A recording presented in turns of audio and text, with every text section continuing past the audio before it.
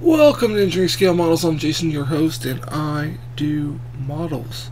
Let's get the right screen up there.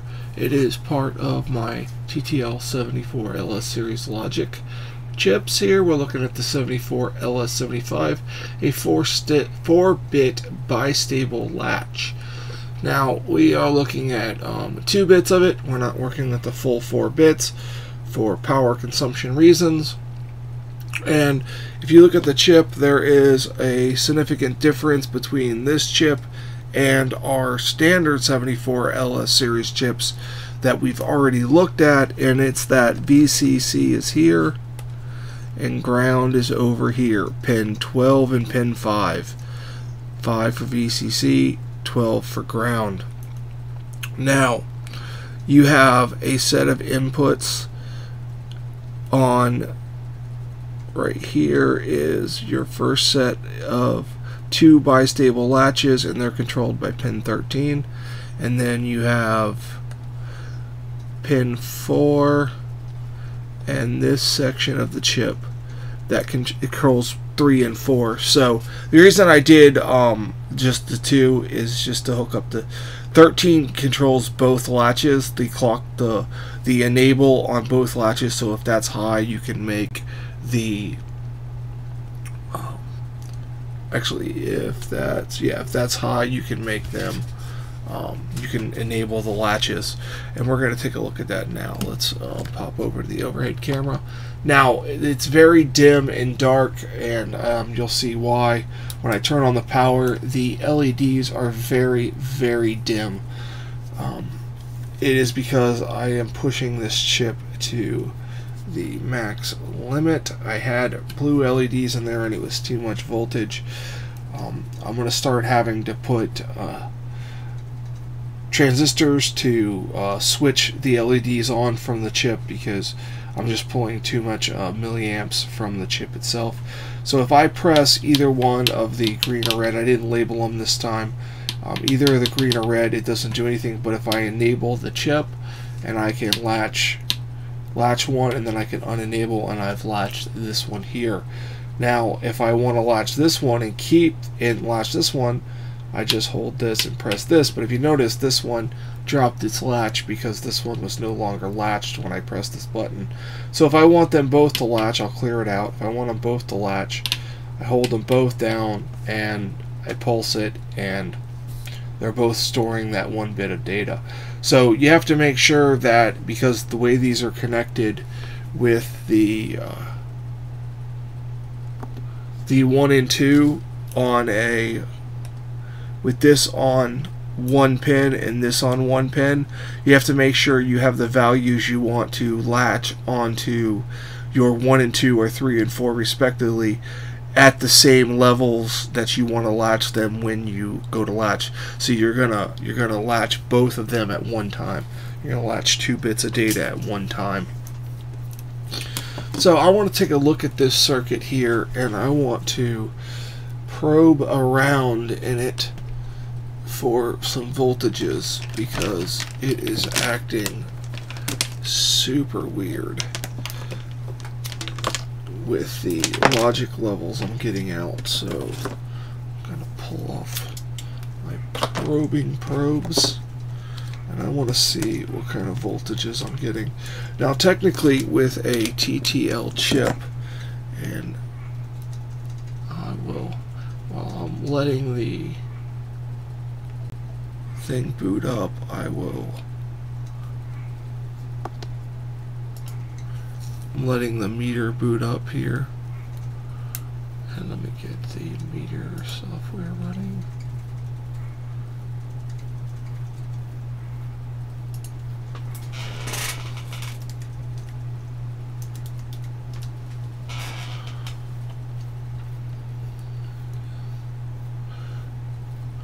And we're going to search for the 74 LS 75.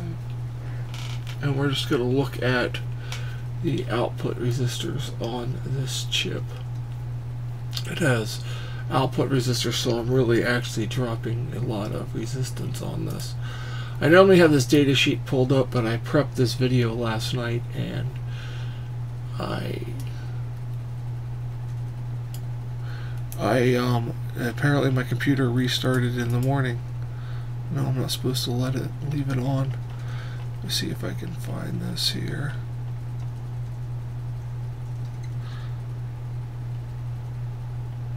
Okay, here it is right here. So let's go back to this one. Oh, we were on there.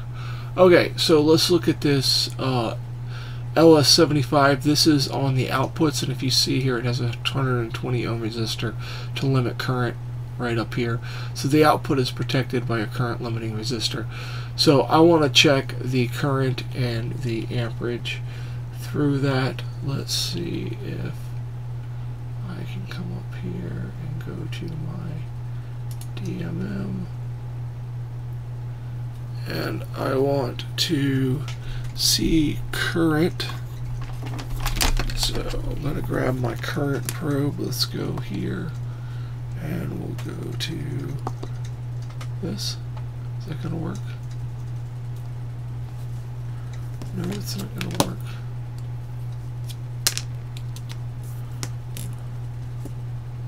Oh, you know what? Nope. Well, I'm having a heck of a time here, guys. There we go. Okay, we're gonna get that working. So I have my current probe. I label it current, and I just leave it plugged in all the time. And then I unhook my other one, and we're gonna measure some current through one of these LEDs here. So I'm going to set my meter to current, AC current, and I'm going to put it on the screen for you guys. And I am going to, we're going to measure the current through this one here, because I can just pull this link out and stick my probes in there, and we're getting nothing. And if I set that to light,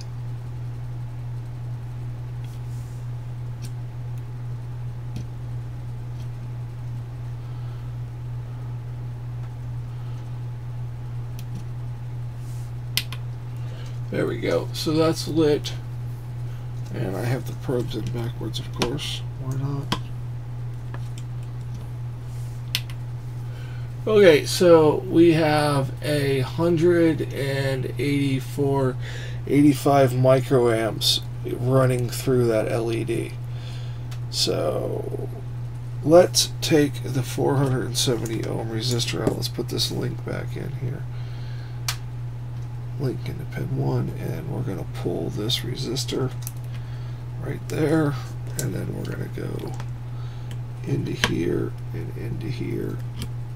And the LED is definitely brighter, but we're only getting 275 microamps. So even with a resistor out of line with it, we're still getting a very low output signal on the chip. Let's take a look at the chip and see what we have. Let me go into DC voltage. DC voltage, did that work? DC voltage. Let's get rid of my current probe, because I don't want that anymore, because I'm not measuring current. And let's measure some voltages across. We'll put my wrist resistor back in. Okay, so let's measure the voltage across the chip here. We are getting a voltage of only 3 volts. That's odd.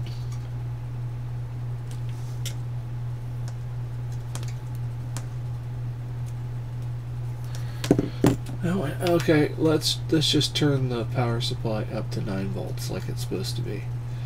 It was down to 5 volts, and I didn't catch that. Normally I leave that one set.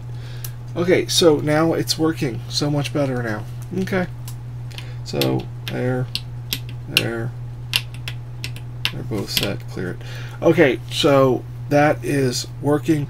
Let's go back and let's see what the current is now with the 2 resistors.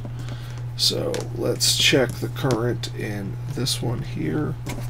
So pin 1 in the LED. Yeah, that's, of course, that needs to be switched. That could have been bad. Okay, current. Alright, so current through that LED is 3 milliamps. So currently we're running 3 milliamps through the LED, which is perfectly fine for one of these outputs. But what would it be if we pulled out this resistor? So we have there, and 21 milliamps. So definitely don't do that. Definitely put a resistor in line. So 21 milliamps is way too much. I mean, an LED can take up to 30, but pulling 20 milliamps from one output of this chip with two outputs that's drawing 40 milliamps, that chip's going to get hot. So we're going to stick with the 470 ohm resistors. I have seen people run these at without the extra current limiting resistors, with the fact that it has the resistors here on the output, but that is not enough resistance for the 5 volts. 20 milliamps is too much to pull from one of these circuits. So that is going to do it on, let me get this up there so I can get a screenshot later. So that's it for this, guys. You can visit me on these links of social media. You can also visit me on Patreon, and I use all singlet test bench gear. This was a digital multimeter SDM3045X, and the power supply was an SPD3303XE. You can help me afford this equipment by visiting me on Patreon or going to my GoFundMe page in the description. Thank you so much, and have a fantastic day.